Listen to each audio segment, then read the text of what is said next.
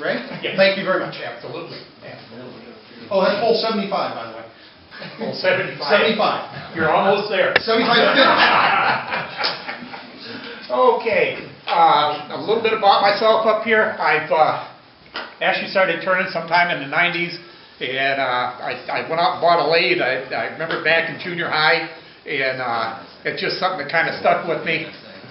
Somewhere around 2000, I had a class at Airmont with Alan Lacer, and then and sit down with Alan, and one of his big things up there, he said, Ray, he said, if you want to be a good turner, he said, you got to be around turners. And he was just spot on. So sometime in 2000, right in that area, I got with Greg, Detroit Area Woodturners, and we were at the other place then, and it's just kind of snowballed. And with Russ Fairfield on the internet up there, and he kind of explained what it was, and it just worked. It makes things so much simpler. And in a lathe, there is nothing to turning. It is so simple. I can take anybody. You get in my shop and you give me 15 minutes, and I guarantee you will be able to go home and turn a lathe or turn a bowl and turn it successfully. Just absolutely. I've had most of you people in here, and you can do it, you know. And the thing is with this club, see, we're not trying to make money. We want to make you turn. I want everybody in here to be a better turner than me, and I'm really sincere about that. And most of you are. Okay. So fine. Well, the first thing what we need for turning is you need good posture. You don't want to be bent over. So once we got the good posture, we know that. Now we want the 45, 45, 45. What I want you to do is I want you to hold the tool at a 45-degree angle. Okay? It's just that's all you got to remember. It's these three things, and you can go home and turn. You're going to stand at 45 degrees to the lathe. Okay? So you stand at 45, you're going to turn your tool at 45 degrees, and you're going to find a sweet spot. When you're turning, you never use your arms. I see guys turning, and all of a sudden the tool goes flying, or the project you got to catch. Always use your body. You're using your body. You're coming around, you're making your turns. You don't use your arms. You're using your body. You got all kinds of control. Okay. But fast is always better. You'll get a better cut. And okay. So now, we're starting to turn, and I've got my tool rest set. Something too, anytime that you move your tool rest, you always turn the machine off. Okay. All right, so we're up here. That's good. Is that okay? You're good. All right. We've got good posture, right? We're standing straight up. We got good posture. It's just a piece of cake. We're holding the tool at 45 degrees. Okay? The good posture. We stand at 45 degrees. We're holding this at 45 degrees. Now we want to find the sweet spot. So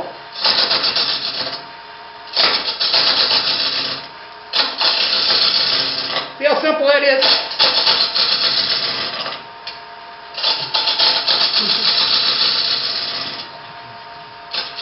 It's just using your body. If I was using my hands, it would be a different story.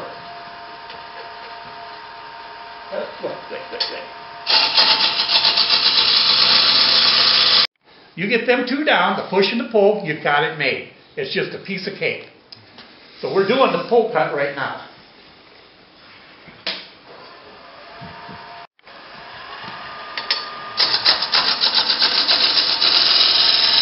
See how we're doing that? We're moving our body. And it just makes sense.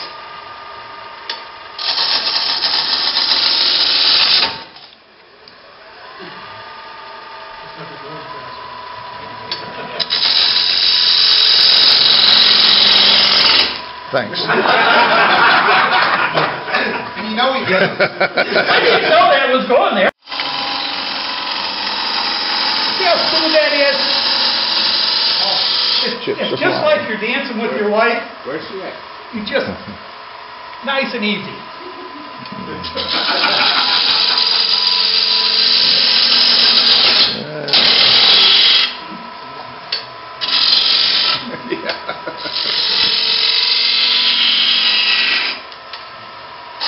Just a plain plain old full cut, just as...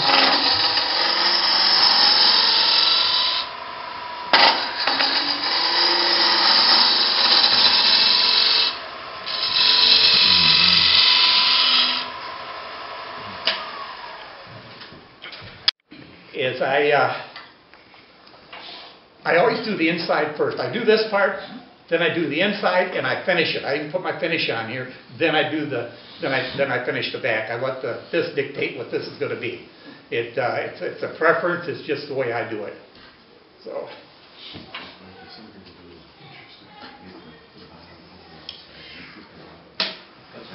Now we're going to do the push cut. I call this a hero's cut. To go this way. We've got this set up here. Now see your bevel? I didn't really, when we were cutting this way, we were riding the bottom part of this bevel. And you always ride the bevel. You'll be able to see the bevel easier this way. But I've got this, is basically right even. I'm going in.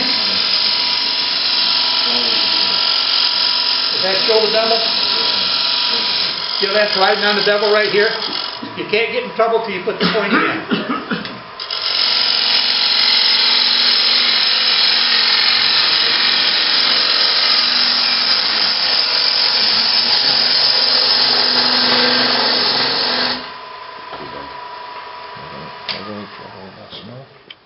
Now we're going to stand right here and we're going to make a line. Not like that.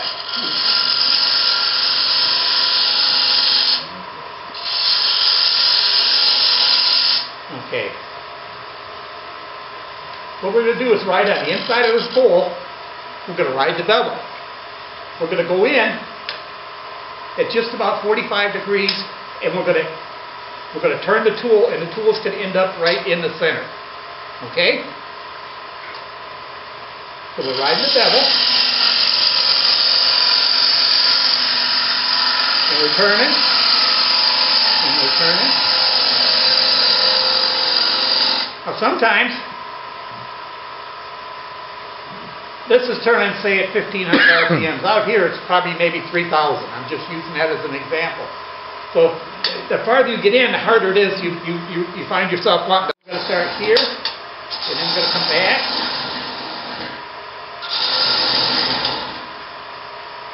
Now we're going to come back here. Still got that 45.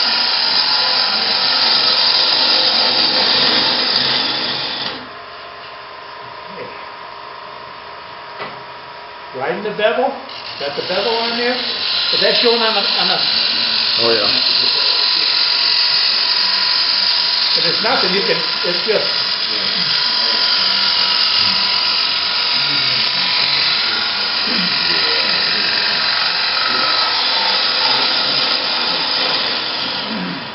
God, I am so into simple.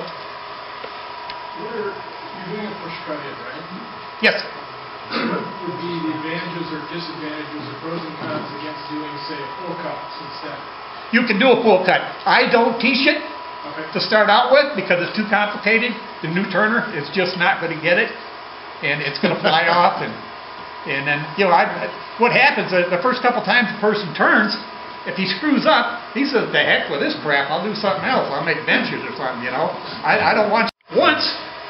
And you can kind of almost lean right over and keep doing this with the tool in there. But you're going to get a spot right here where you can't have the tool into your stomach. But you still got to have the 45 degrees. So what you do, you're riding your bevel right here, okay? You lock your arms. And you're doing the same thing. You're using your bodies when you turn. So you lock your arms right here and you come around. You're using your body. See, I got my arms locked? And see, I'm moving my body.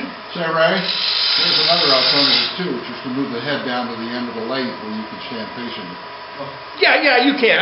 This just works. You move it down here, and yeah, exactly. Any way you want. Yeah, absolutely.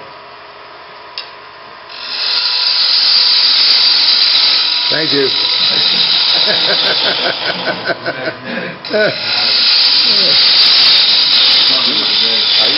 Magnetic to the wood? Yeah. I'm not doing it on purpose. picker right here. Go back in. We're turning right in. You see, I turned that right into the center.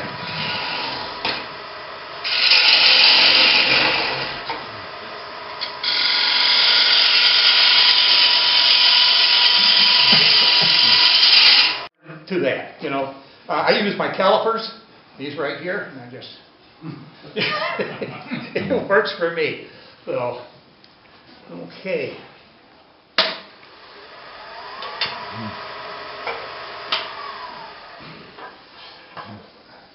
Something too, you always want that tool rest in close. Close is always better.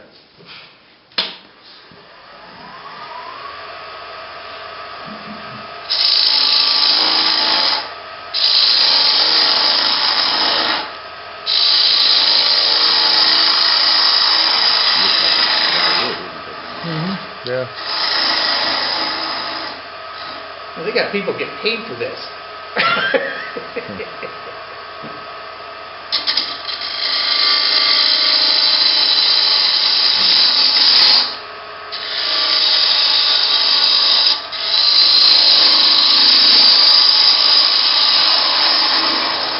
How am I doing, Jack? Pretty good, pretty good. Keeping the shaving zone. Yeah, but there's just turn. It's simple. I'm telling you, 15 minutes with me, I'll show you how to do a woodturner. Yes, sir. When you get down to that point where we're working on, how do you find it easiest to determine the width of that bowl at the bottom? You could use calipers or. Well, I mean, if it's already on here like this and you're getting kind of close. And Well, I did it all the way up to about right here. That's where I go in. Then I would come back to this side and form my bowl. The bowl's not going to be like this. Okay. Let me run it back and I'll get. Sometimes you can get in trouble doing it. I just wonder how you do it. Yep. That's not actually. Oh, that's kind of pretty. Something too when you. Just bandsaw that puppy and make it a small platter. Absolutely. Now, see how I'm riding that bevel? I got my arms locked.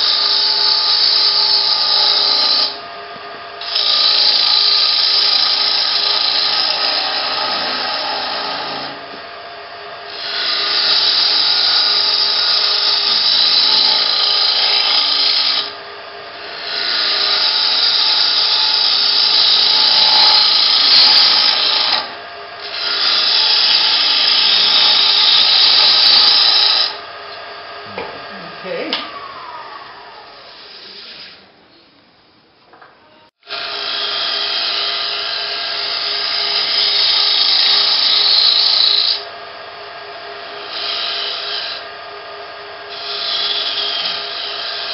Okay.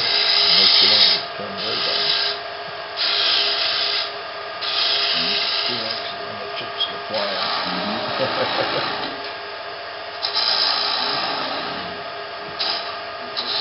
It's a good thing. So it's a good day. It's a good demonstration.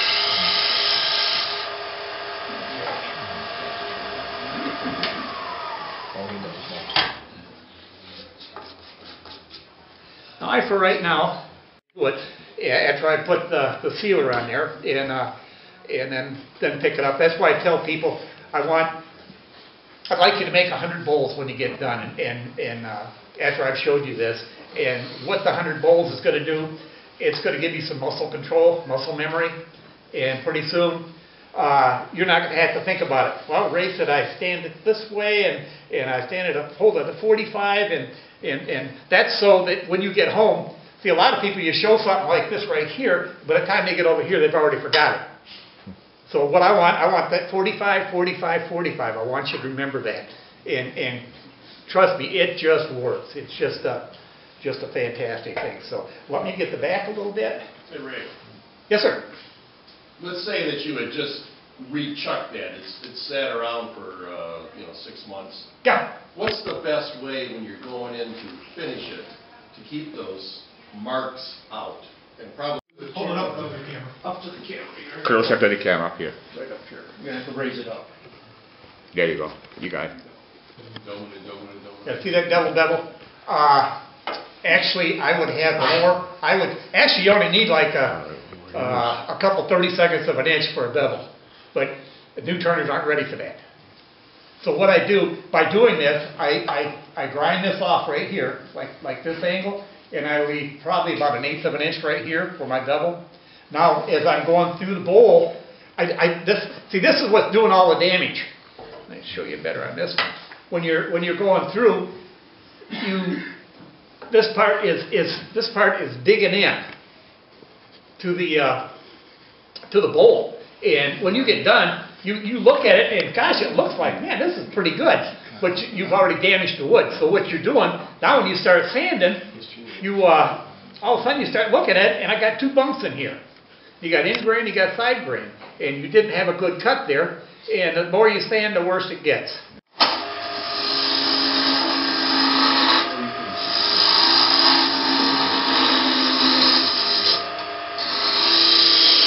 And I would shape this. Now, let me see where I'm at. Maybe just a little more.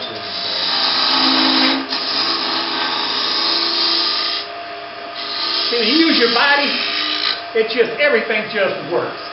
And as you guys turned, it's all about shapes. We had, remember Don Derry. Don is just a...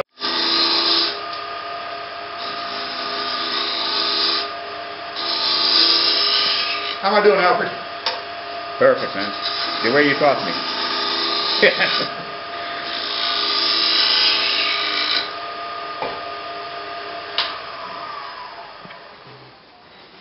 Okay, what I would probably do with this, let me take it back just a little bit more.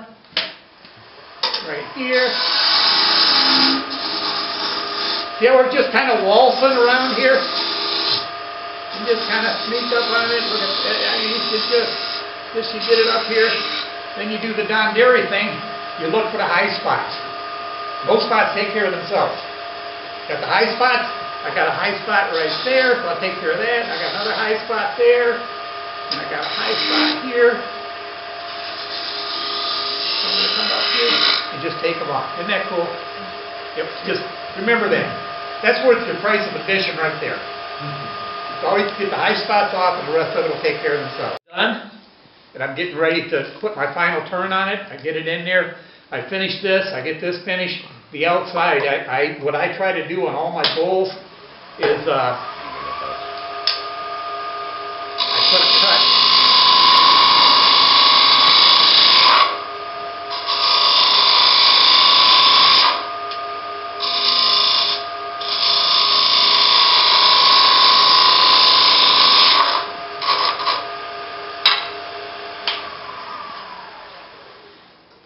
Okay, when I get the bowl like this, I always want to cut this edge going towards the outside. Okay? And the reason I do that is, let me see here.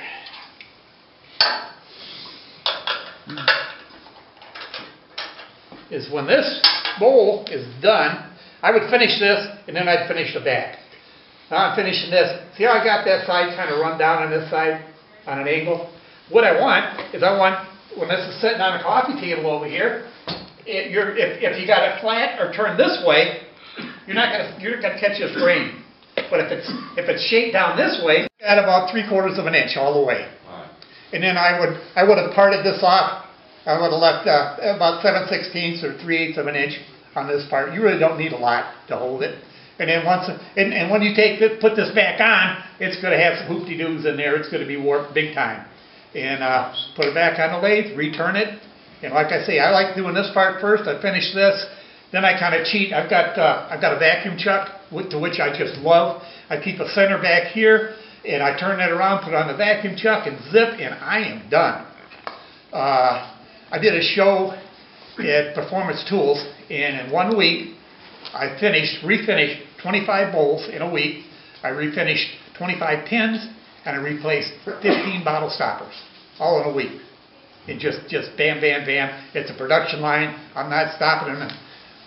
Make this guy, oh man, that looks great. And I saw you sitting down for a while there, so you weren't working all the time. Yeah, well, that's what I do. You know, if I could do my time a little better, I could have doubled that probably. Yeah.